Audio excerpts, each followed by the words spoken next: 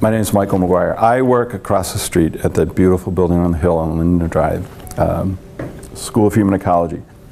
What I'm going to share with Google Communities is right now something to project for a potential tool for a couple things that I think are really important to instruction. One would be, how might this certainly be applicable with students and with classes you teach? And another that I can talk more knowledgeably about firsthand is, how does it work collegially with other instructors, other folks with whom you're working and doing good instructional planning?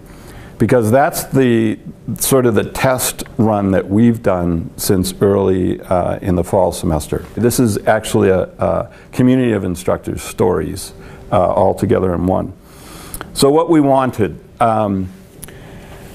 there we were, probably 6 of us, along with several other folks in the school, our technology folks, academic technology staff. John was there at the outset, and doing as good committees do, clunking along with our email communication back and forth and those threads that are annoying and trying to figure out who's saying what.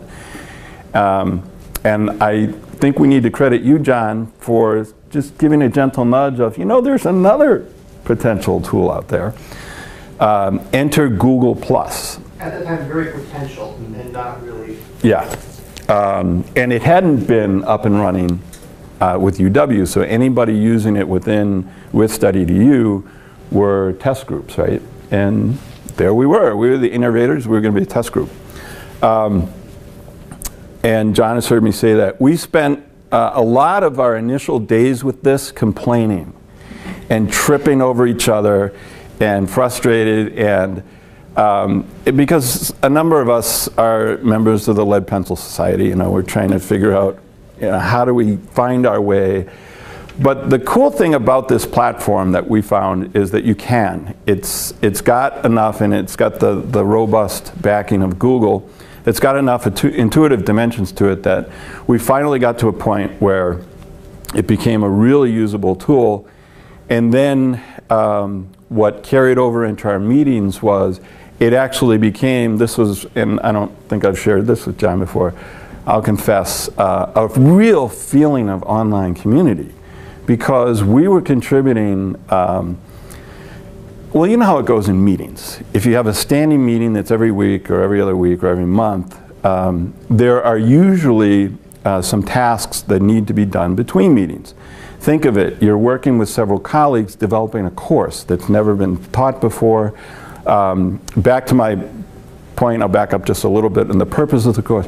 So the idea was we would have a course for freshmen entering the School of Human Ecology as sort of a survey of human ecology topics that would help to feed our undergraduate majors and deal with that issue of being a small school needing to sustain enrollment.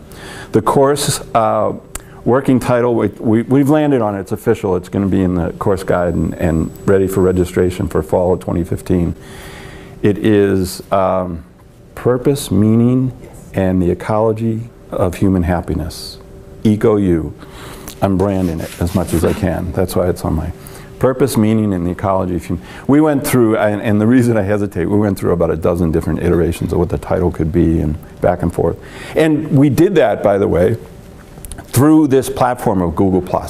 So we actually have weekly meetings that are about 2 hours. They go like that because it's a lot of fun, sharing ideas and resources. And you can only do so much during a weekly meeting when you're with each other, especially with something as rich as developing a new course. And our challenge, like a lot of curriculum challenges, we have this many resources and we need to pack it into 15 weeks of a 1-semester course. So how do you share all that on a regular basis? Google+ was a great tool to do that. We would, it functions in a lot of ways like a lively interactive blog. You can drop pretty much anything digital in there. So we had videos, connections if you're on your Google account to all the docs. We have a docs page that's probably got 30 or 40 different docs of different versions of syllabi, different reading resources. John is scrolling through some of the contributions. We like to poke fun at each other to find out what time people submitted things. Linda, our sage in the group, is known for her midnight offerings sometimes. But what's really cool is when we go in together, we can really kind of, instead of read each other's mind, actually read what's on people's mind at the time that it comes up to them. And you know how it is when you have, teaching-wise, a great idea you want to apply to what you're doing with your class, and that'll come on the bus ride home, or when you're driving the kids somewhere, or just before you fall asleep. And Google Plus has been a tool for us to take care of it right then and there. And that has sort of a fun, raw feel to it. I just came from a meeting, found this out about thus and such. Or I'm in a meeting now and cheating by sending this on my smartphone in the back of the room. So there's a real lively feel to that exchange. One of our biggest challenges that I don't know that we're quite over yet with a commitment to using this for the class is that learning curve piece. You don't want to spend a lot of time orienting students to how to use the technology. Enough of our incoming freshmen have been on learning management systems, so their integration into Learn at UW is for the most part okay. There's some, I would imagine, initial orientation that they're doing. This is another technology piece that part of our hesitation, to be honest, was, boy, it took us several weeks to get this up and going. If we're going to start a course in the fall, we want students to be ready to go. One of the things to keep in mind is that a lot of these upcoming freshmen are coming from high schools that have been Google Apps schools now. Google Apps are almost ubiquitous in Wisconsin and a lot of other states. So a lot of them are very familiar with the Google ecosystem. So that might help address that. And another thing that we also admitted was likely a lot of them will be further ahead than we are. So that's not going to be so much of a bad thing.